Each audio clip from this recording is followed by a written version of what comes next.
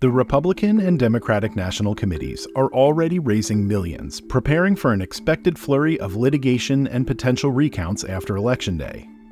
And while Vice President Kamala Harris and the DNC have outraised Republicans this election cycle, the GOP is so far investing more cash in what happens after the polls have closed. Federal filings show the RNC had raised $90 million for its recount account through September 30th, as compared to only $14.3 million raised by the DNC through October 16th, even as the DNC has raised more money overall, taking in $538.8 million to the RNC's $390.2 million. Both parties are preparing massive legal operations to file and respond to litigation on and after Election Day, which the Campaign Legal Center notes will be paid for through a combination of candidate funds and special recount accounts set up through the RNC and DNC.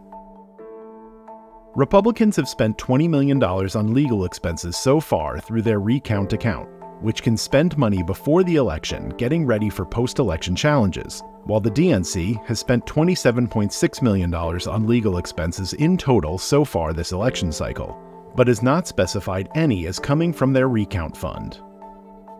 An RNC official told ABC News the party is ready to deploy 5,000 volunteer attorneys and has staff already on the ground in 18 states to handle quote-unquote election integrity efforts. The Harris campaign has corralled a central team of lawyers to handle its post-election legal efforts, telling ABC the Biden and Harris campaigns have been strategizing on their post-election litigation strategy since Biden announced his re-election in 2023.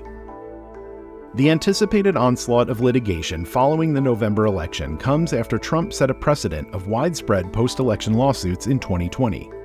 The Trump campaign and its allies filed at least 60 lawsuits challenging the election results in battleground states, losing all but one minor lawsuit that only affected a small number of votes. The litigation strategy was part of a broader attempt by Trump and his allies to overturn the election results, which was unsuccessful and led to Trump and many of his associates getting indicted in state and federal court. For more on this story, check out Allison Durkee's article in the link in the description.